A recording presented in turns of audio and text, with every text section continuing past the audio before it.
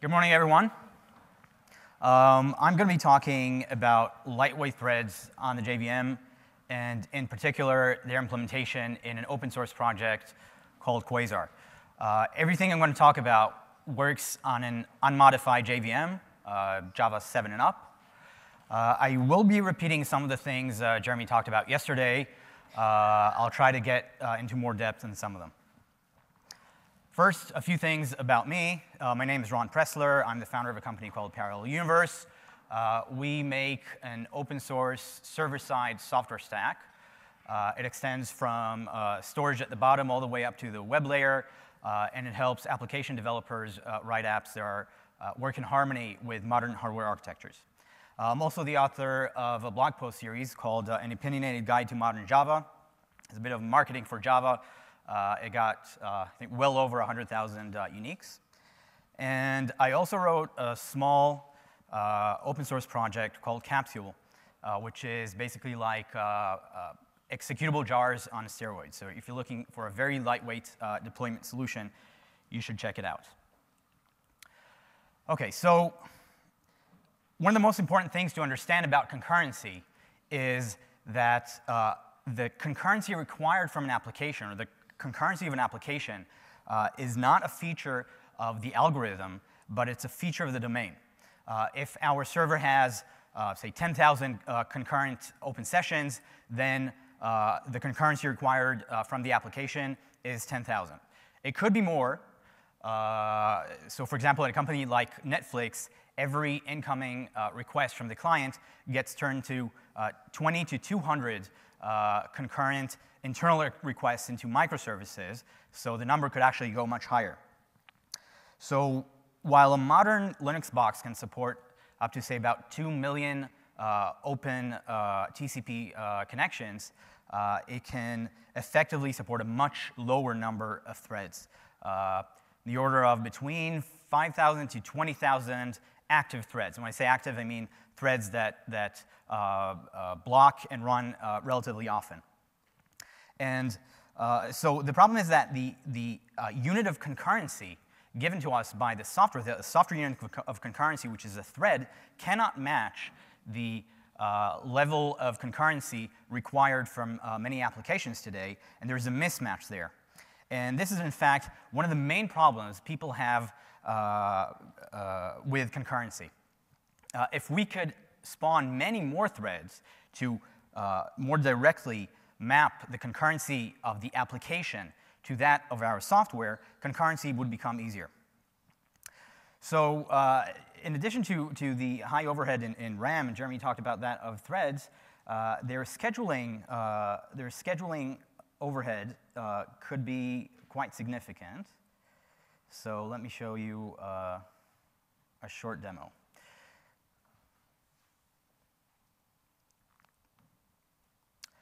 OK, so I'm going to start running it while I continue talking. This is a ring benchmark. It takes some threads, arranges them in a ring, with each thread passing messages to the next one in the ring through a blocking queue. In this benchmark, we're running 100 threads in 2 rings, so 200 threads total. And each ring is going to pass 10,000 messages. So all in all, we have 10,000 messages times 100 threads times 2 rings. So that's 2 million message passing or scheduling events.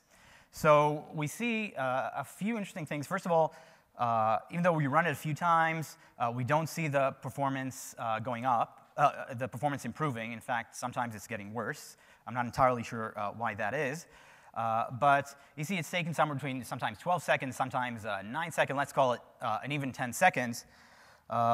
So 10 seconds for 2 million software events not requiring any I/O is kind of low. That means that the operating system can do about 200,000 task switches per second. This is on a Mac. On a Linux, it's a little bit better, but not much more. And 200,000 operations that don't require any I/O per second is not that good for machines that can do 2 billion operations on a single core.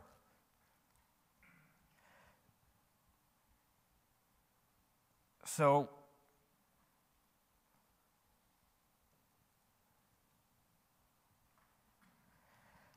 this is one of the reasons people avoid blocking. So how do they avoid blocking? They use asynchronous APIs. The simplest way is just to use callbacks. This sort of programming style is known as callback hell because it's so nice to work with. One of the improvements people try to do is to use monads or monadic composition. There's a very nice project by Netflix called RxJava that does that. But this even got into the JDK in Java 8 with completable future, completable stage, where you pass it an asynchronous operation, and you tell it, and then once it's done, do this, and then do that.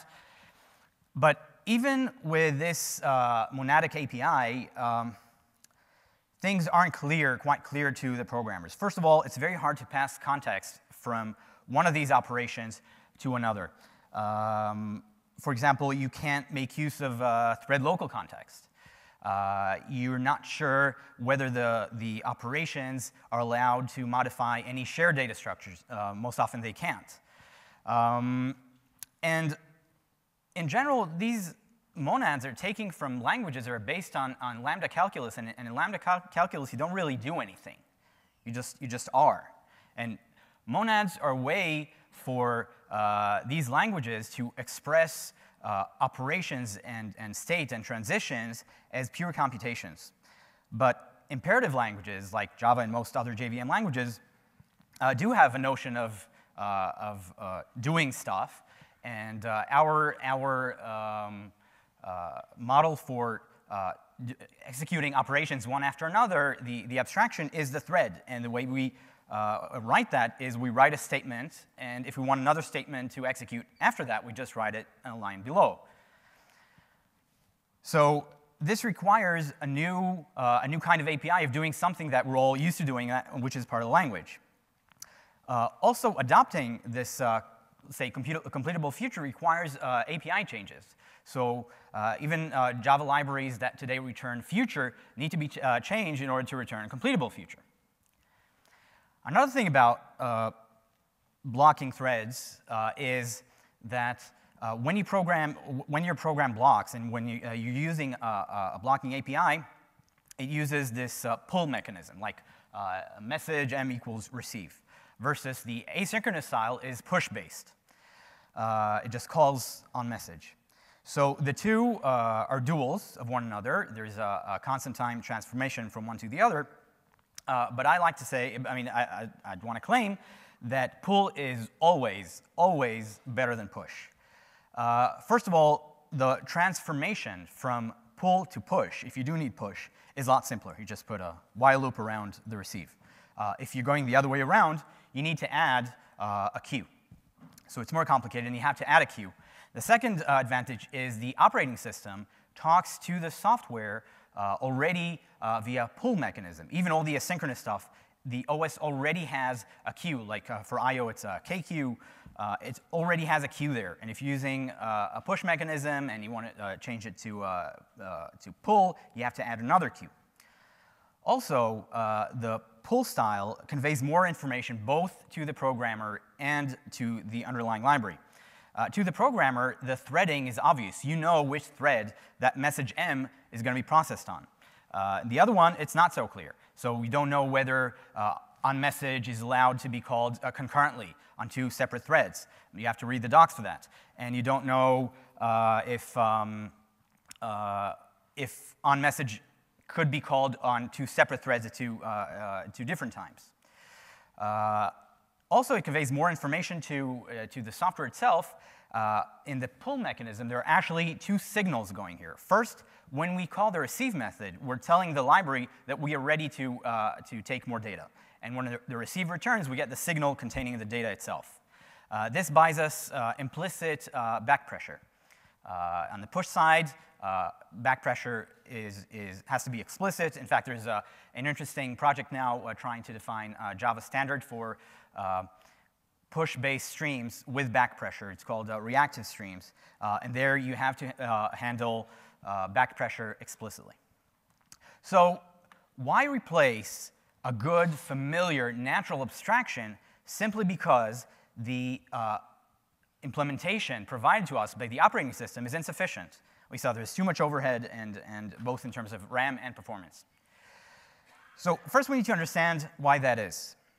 Why is it that it's hard for the operating system to schedule threads? One of the reasons is that the operating system has to be very general. It doesn't know anything about the nature of the operations we're running on threads. So imagine there are two threads here, A and B, and they both need to access a shared variable x. Message passing is analogous, but let's talk in shared variables. So thread A is going to lock the lock guarding x, and then it's going to write the value and unlock it. And thread B wants to read the value of x. It blocks until A releases it, and then it reads it. Now, once A unlocks the lock, it tells the operating system to wake up thread B. But the operating system doesn't know anything about what A is going to want to be doing next. As far as it knows, A is going to continue running on the same core for another hour. So what the operating system is going to do, almost invariably, is schedule B on a separate core. But the very first thing B is going to do is read the value of x. And the value of x is written to the cache on the core running A. So you have a cache miss there already. But most transaction-serving threads running on servers doing a lot of I/O, and not only that kind, work a little bit differently. What they usually do is when A runs and writes the value of x, we know that it would most likely block very soon, right after writing the value of x or sending a message to thread B. So before we go on, let me go over a few definitions. So when we say thread, we mean plain Java thread. In all JVMs that I know of, it's mapped one-to-one onto kernel threads. A fiber is a user mode lightweight threads scheduled onto OS threads, but you'd have a small number of OS threads running a very large number of fibers. And a strand is an abstraction introduced by Quasar that covers a unit of concurrency. So a strand is either a thread or a fiber. So how do we implement fibers? One way is what Jeremy talked about yesterday. It has to do with user-scheduled kernel threads. Now we're talking about a different approach that uses continuations. You express the computation as a continuation, and you schedule it onto the CPU. So the way Quasar does it is it creates continuations with bytecode injection. So we need a separate stack, a user mode stack. Currently, the stack is very simple. It just has a few growable arrays, and it uses one array to store primitives on the stack, another one to store references, and has another array. We'll see in a second how that's being used. It stores the stack pointer and the program counter.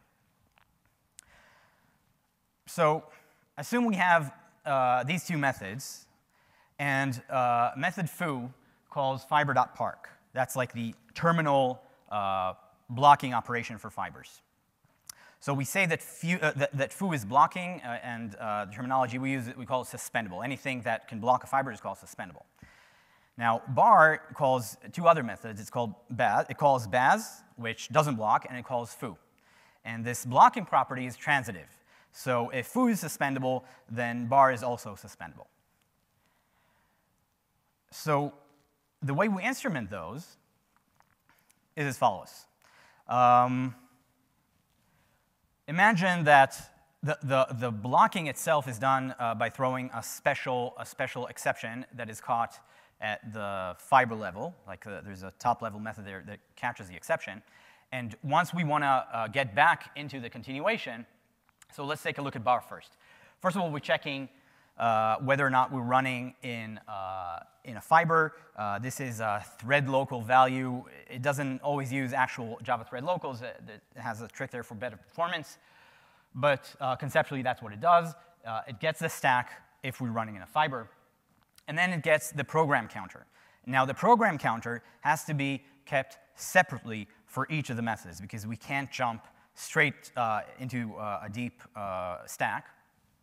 And then we have a switch statement. So if we blocked when we were running foo, then the program counter is going to say 1. So we're going to jump to 1. We're going to load the locals onto the real Java stack from our stack objects and going to call foo. Foo is going to do the same thing again, and it's going to get its own program counter. Its own program counter is now 3, and it's going to jump immediately following the park operation and continue execution. The only difference between those two is you'll notice that in foo, because park is like the terminal blocking operation, it jumps immediately following. It jumps to a point following the call to park, while in bar, it jumps immediately before the call to foo because we need to get back into the depth of the stack. So you'll think that this whole thing introduces a lot of burden, and this is what we thought at first, but then we were very pleasantly surprised to see that that is not the case. It actually works very, very well. So here, as a short JMH benchmark, it is basically a function with, or a method with, I don't remember how many local, I think something like 4 or 5 local variables, and it calls itself recursively up to a depth of 20 recursive calls. So the baseline is not using fibers at all, no instrumentation. It takes about 72 nanos.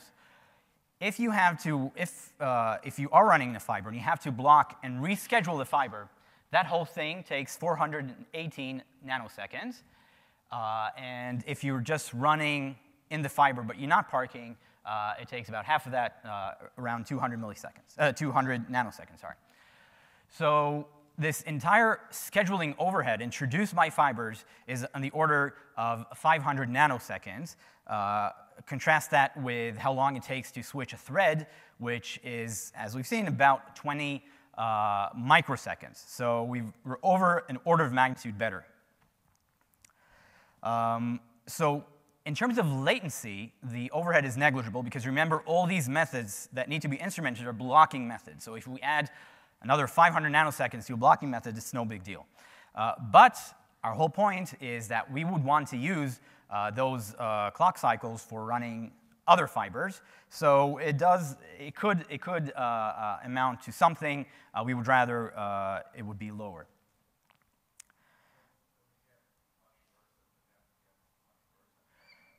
So again, you can look at the numbers. It starts at depth 3. It goes up to 20. Right, but you'll see. We'll see in a second how we actually run Java libraries, and usually on fibers it doesn't get very deep, and we'll explain. So some issues about doing continuations this way. So first, as we've seen before, when we were calling, when bar was calling foo. So foo is a suspendable call site that we had to instrument around. So we had to instrument around it. We didn't need to do anything for Baz. So we need to find those suspendable call sites. It gets a little bit more tricky when you get to inheritance and interfaces. So if a superclass method or an interface have a single implementation that is suspendable, then calling that interface method is a suspendable call site. Also, we assume that all reflective calls or invoke dynamic, method handles, all that is also presumed to be suspendables unless we see that it's just a Lambda creation. That's a special case. So we need to figure out which methods to instrument. And we have 2 options. We could either tell the user to tell us. In Quasar, this can be done with a suspendable annotation. Or if you're writing the code in Java, you can make use of checked exceptions. And the checked exceptions in Java, they're also transitive. So it makes sure that if a function calls another function that throws a checked exception, you have to annotate your own with that exception. Or you can do an automatic call graph analysis. You can load all the classes of the application either ahead of time, usually it's done ahead of time, and see which methods are calling which, and to find all methods that are potentially suspendable and instrument them. So here we get into some trouble because it works fine for Java, but for other JVM languages, a single method or single function in, say, Scala or Clojure could compile, and they often compile, to more than one JVM method. So if we are doing the annotation manually, we need to know which JVM methods the say, closure function compiles to. So we had to do that specifically for closure, so other than Java, we support closure. And if you're doing the instrumentation automatically using call graph analysis, then you can have this infection. Because imagine that somebody makes an implementation of runnable, the runnable interface that is suspendable, then all calls anywhere to runnable might have to be instrumented, and you'd end up instrumenting pretty much everything. So this is a problem we have doing continuations this way, and if the JVM could give us native continuations, those based on throwables would work perfectly, then all of our problems would go away. And this seems to be like kind of a theme on this conference. I think this would also help the Nazarene guys with their de-optimization, and JRuby guys with their own types of fibers. OK, so once we have continuation, there's a question of scheduling. So in Quasar, you can schedule fibers onto any executor, even on the EDT, the UI event dispatch thread, and works very nicely. You can actually block on the event dispatch thread. But they work best on fork join pool in async mode. And work stealing is great for fibers. We'll see why in the next slide. And the two most important operations on fibers are park and unpark, just like they are on threads. And they're implemented with leases, just as they are for threads. So if you unpark before you park, then you won't park that time. So we mentioned before that threads running transactions usually block shortly after they wake up another strand, let's call it. This works very well on a work stealing scheduler, because when we run fiber A and it writes the value of X and it wakes up B, then we know that A is going to park very, very soon. So instead of scheduling B onto another CPU core, we just wait that fork join task stays in the thread local queue, and in a few nanoseconds or microseconds, when A doesn't indeed block, fiber B is going to get scheduled onto the same OS thread, and hopefully onto the same core, and the value of X is already going to be in the cache. So that works very well. Another nice thing we do is, I'm not going to get too much into this, but we occasionally, every 100 milliseconds or so, go over all the fork join pool threads, and we look at the fibers that are currently running. And every time a fiber blocks and unblocks, it increments a counter. And if we encounter the same fiber twice with the same run number, we know that it hasn't blocked for 100 milliseconds. And if that's the case, it means that our assumptions about fiber behavior are wrong. Either the fiber is accidentally blocking the actual thread by calling in a real thread blocking I/O operation, or it's just running a computation that's too long, so we'll issue a warning. So let's see how that works.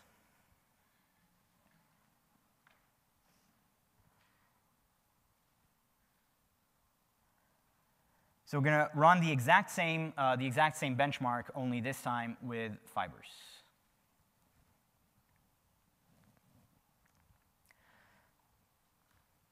OK, so this time we actually see the performance improving. And instead of taking about 10 seconds, it's taking 1 second, and we just got an order of magnitude better task switching.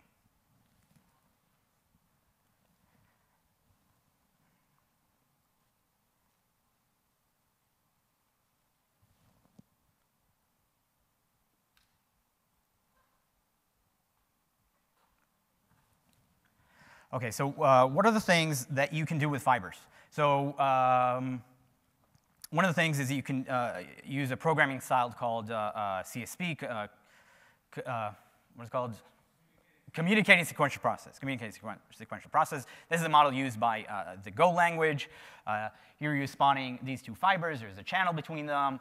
You can send a message on the channel. Those channels are selectable. You can wait on a few channels at a time. In fact, I've basically transliterated Go programs to Java using Quasar. They work great. They often work better than they do in Go.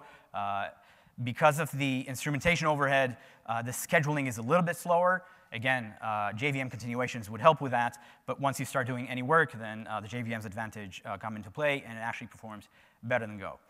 Another thing you can do is data flow programming, or reactive programming, some call it. It's a programming style that's similar to a spreadsheet. So we have vals, which are data flow constants, and vars are data flow variables, and we can have dependencies. So var y will always have the value of a times x. Same thing for z. And whenever the value of a is set, then var could go on trying to compute its value, and whenever the value of x changes, then y is going to get recomputed, and we can listen to those changes, and this way we pass information around the program without caring when the data is going to flow in. Another thing we can do with fibers is we can have actors running on them, just like Erlang. And because we allow blocking on fibers, we can block in actors just like Erlang does. A cool thing we've added recently, it's still experimental, is fiber serialization. Because we keep the stack on a heap object, we can serialize it and then resume a blocked fiber on a separate machine. And there are cases where it comes in handy. So what are the issues when using fiber? So the main one is integrating with third-party libraries and even with the JDK libraries themselves. So the libraries have to be fiber-aware. We'll see how we solve that. And we must take care to instrument all the potentially blocking methods. I said we could do it automatically or manually, but that's something we have to think about. And this point is the most annoying point, and of course that will get resolved with JVM continuations.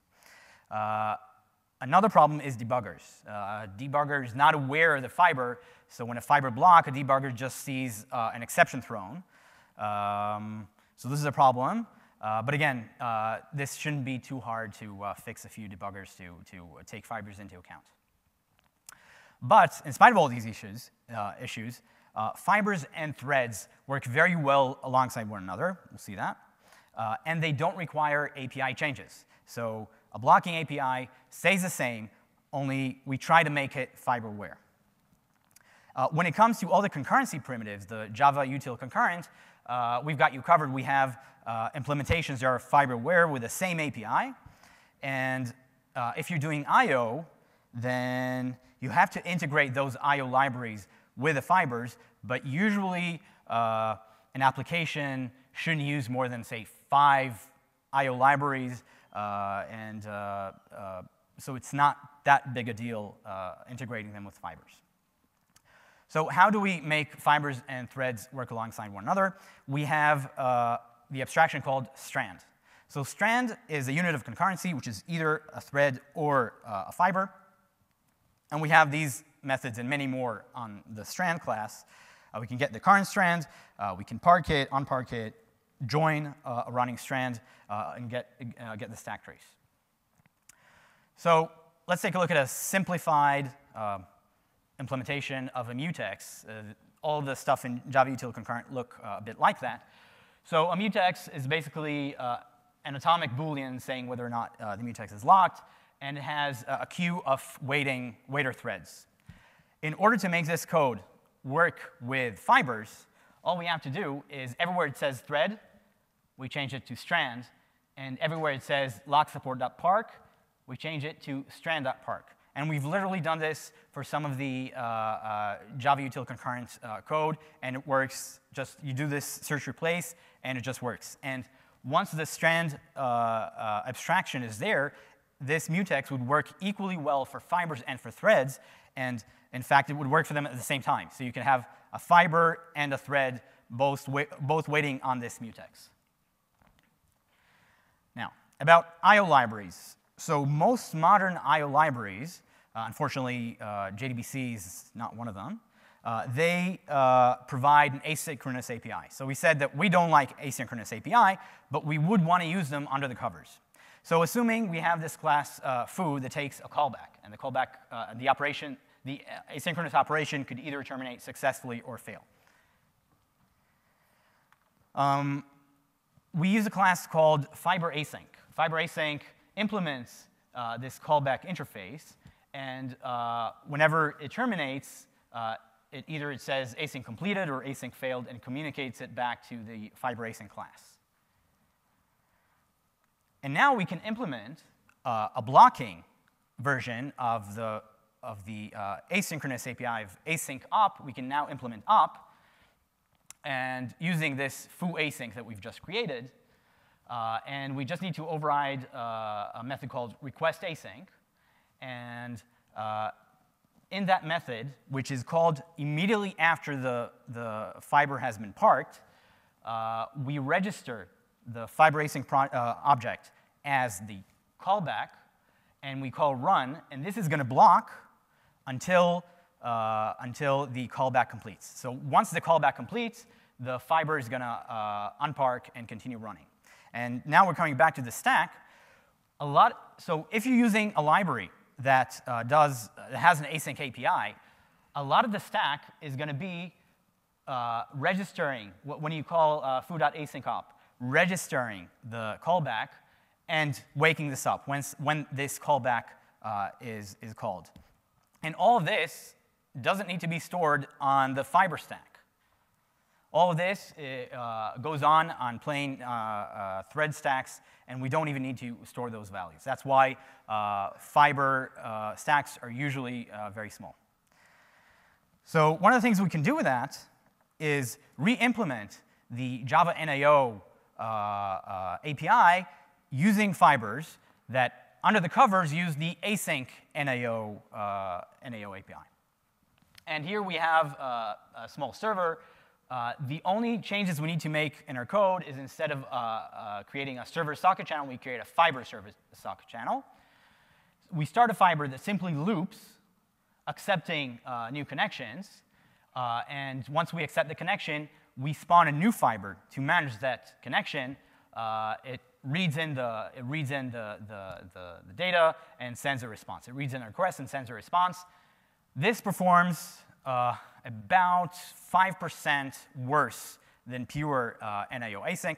The reason for that is that NAO async has synchronization built in, because it doesn't know which threads are going to call what. But here we know that everything remains within the fiber, so we can actually make this better by removing those synchronizations.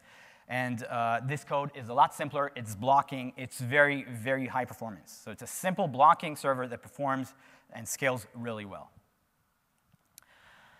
So fibers buy us the same performance benefits of async while keeping the familiar and easy, and I would say code that uses the correct abstraction. But fibers aren't enough. I think that the future of concurrency lies in two things. The first is lightweight threads. Like I said, it makes concurrency a lot easier because we can spawn so many of them. You can spawn 1 million fibers on a single JVM instance. But you also have to manage mutable shared data. Even Haskell programs do that. They use an external database, but that has to be done. So STM, general purpose STM, is kind of dead, but we can implement domain-specific STM quite successfully. And I'm going to end by showing you the following demo that combines those two ideas.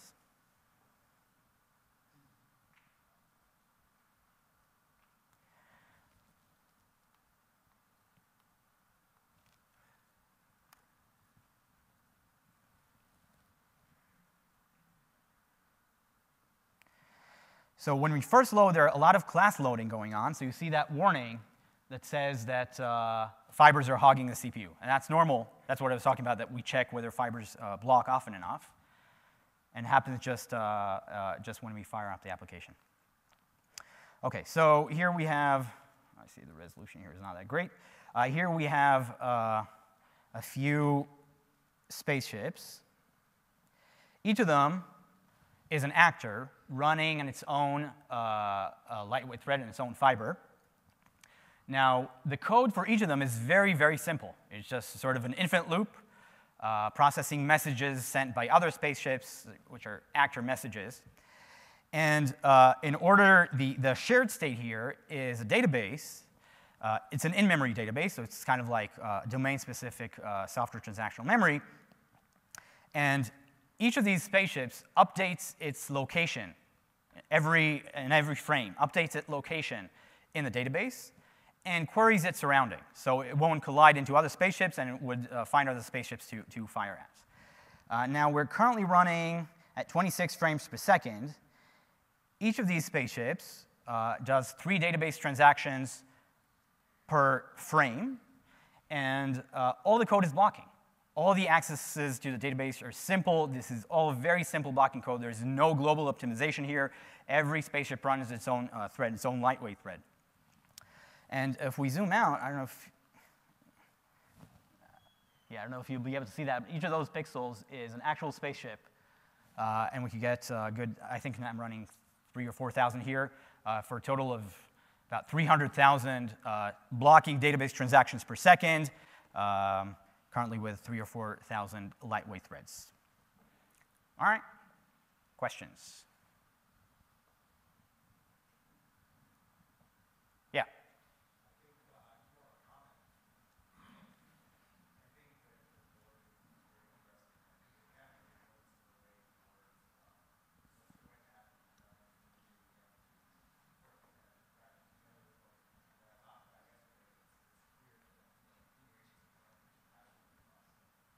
What is absolutely must? Continuations, yes.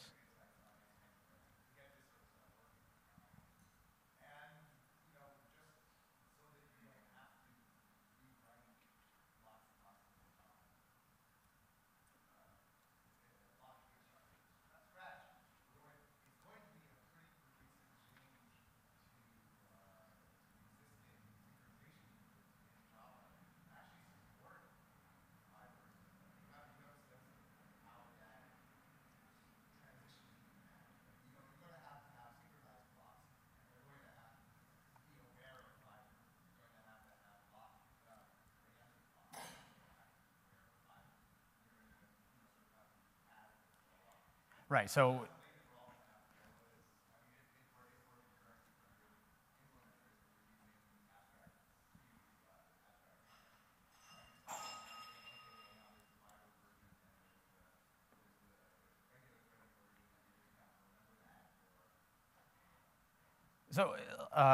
Jeremy was talking about integrating with, you have to integrate the entire ecosystem. So, and in particular, synchronized blocks. So synchronized blocks, obviously, unlike the Java util concurrent classes, are not fiber-aware. But like you said, so that's true. But even the Java util concurrent classes, you don't need 2 versions of them. If you work with strands, it would work equally well for fibers and threads, regardless of how fibers are implemented, whether they're using like bytecode injection or some internal JVM mechanism. We would love to have that internal JVM mechanism. The instrumentation is the most annoying part of this. But the thing is that even now, it's working very well. And I forgot to mention this, but we've even integrated servlet containers with this. So under the covers, we use the asynchronous servlet API, which unfortunately almost no one uses, because most people writing servlets are not aware of these things. And we expose the plain blocking simple servlet API, and instead of giving each incoming HTTP request a kernel thread, we just give it a fiber. And we've even managed to run Jersey, the full Jersey stack, in the fiber, so you can run your REST service using plain Jersey. Again, so it's not seamless. You have to tell it that you're using fibers, and JVM continuations would go a long way towards making that a lot simpler. But even before, and I agree with you that one day that's where the world is going, and the JVM would have to support this kind of concurrency at all levels, but even long before that, we can do very useful things.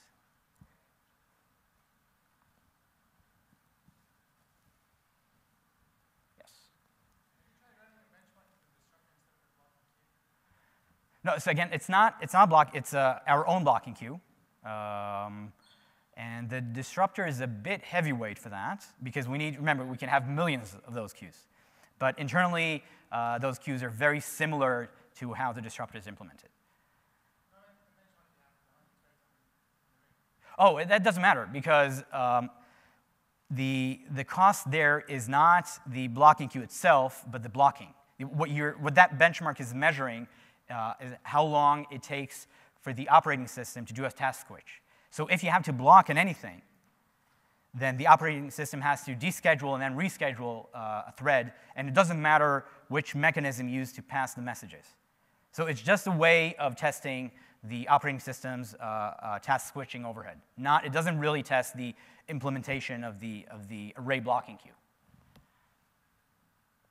The scheduling overhead is much higher than the overhead of the queue itself.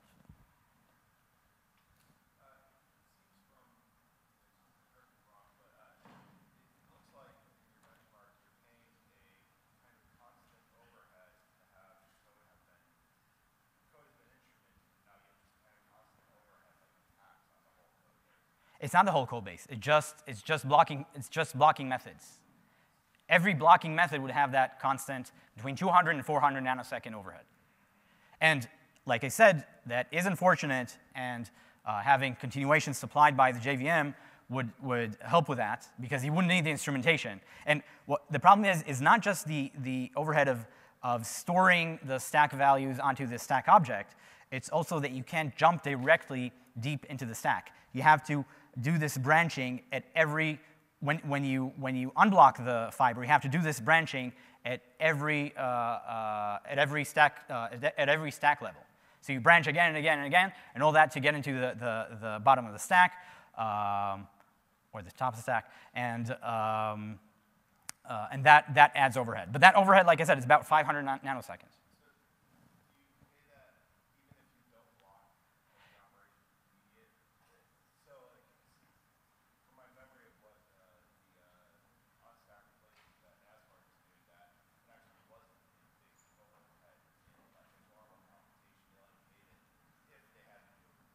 Right, so here you do pay some. The benchmark showed that instead of paying about 450 nanoseconds, you pay half of that, because you don't do all this branching again. So it's about half of that. If you don't block, you pay 200, 250 nanoseconds. But again, it's in functions that could potentially block.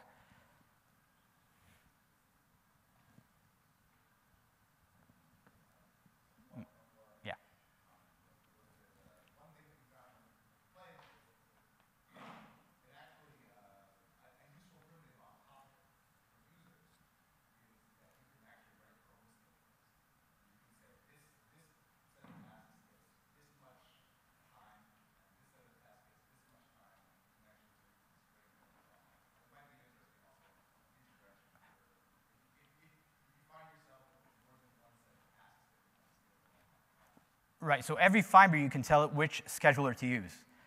You can either use, right, so you can either use the default fork join pool, you can use several fork join pools, or any executor you want. You could even multiplex many fibers onto a single thread, which is what we do when we want to run on.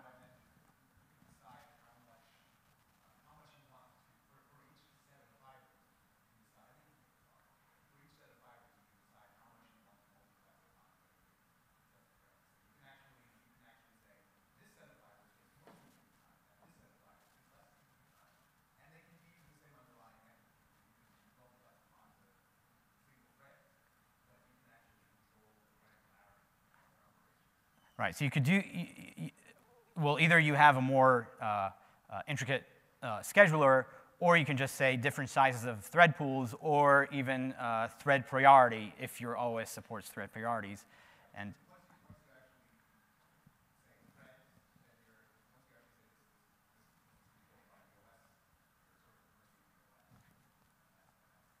Right. So because this runs in an unmodified JVM and unmodified kernel, then at the end of the day, you have to basically assign those fibers to OS threads because you can't control the CPU directly. You have to go through the OS. Yes. So I was just curious, what interactions your instrumentation has had with sort of the JIT compilers? It seems like A, you're sort of growing the size of the bytecode substantially, and B, creating a lot of sort of non-idiomatic patterns that the compilers might not see a lot. Have you run into issues with sort of falling off performance cliffs in unexpected ways? No, so we've not run into issues simply because we're not instrumenting the most optimization-heavy methods at all. We're only instrumenting the blocking methods. So, like I said, so that cost is 500 nanoseconds added onto a task switch. And a task switch, and remember the alternative. The alternative is an OS-level task switch, which takes an order of magnitude more. So even if the VM can't optimize that instrumentation, it doesn't matter because we just need it to be better than what the OS can do, than the alternative, which is blocking the OS level, and we get to an order of magnitude better. And even more than that if we have JVM-supplied continuations. Yes?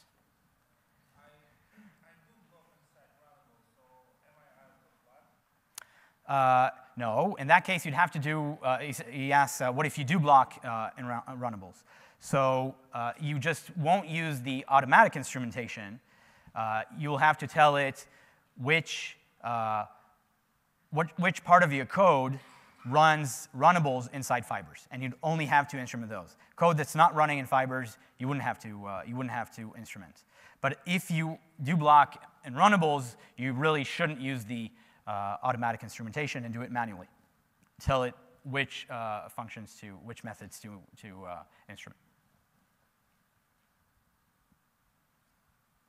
Okay. More information about the transform so that the VMD could look at it and assess what VM support would look like. You say VM support for continuations. So the best way. The way these continuations here are handled is that when you block, you throw an exception. And you want to know the state of the stack at the moment of the exception being thrown. So the way we do it now, we have to maintain or copy over the stack before calling the exception. But if that exception could encapsulate the state of the stack, we could just jump right into the exception and to the point where it's been thrown and continue from there with the stack restored.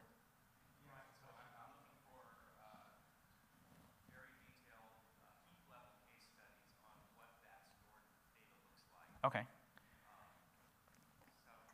because in order for the VM to support what you're talking about, it has to be coupled to an efficient heap resident representation of continuations. And that's, I'm interested in thinking about optimizing that. Because I agree that VM, this would be a large and pervasive change, not a deep one, but many, many touches in the VM and up the stack. But I think it is, as you say, desirable for the VM to get out of the way of this technique by supporting it as one of its ordinary courses of business for executing bytecodes. Yeah, so I agree there's more research to be done, but like I said, even a simple global array works well for now. The point is that you can add this utility, the basic, or a lot of, you can make this very useful even with a very simple representation. Of course, it's interesting to go into this in more detail and really understand how the stacks look, how they grow, etc., and whether you want a contiguous growing stack or maybe like a linked structure of arrays. That's interesting. But even as it stands now, it's very useful.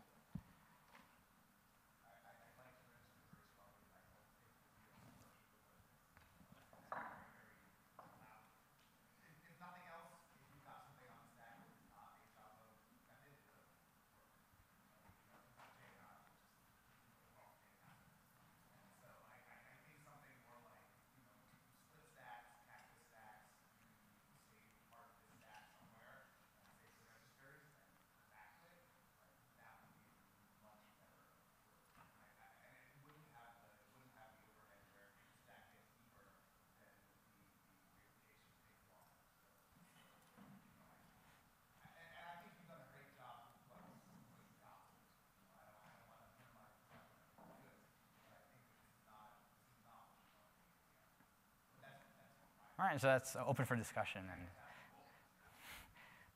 But please, even any kind of, and I think, correct me, I don't see the Nazarone guys, I think what they need for the de-optimization is actually a similar kind of continuation based on throwables. Thank you.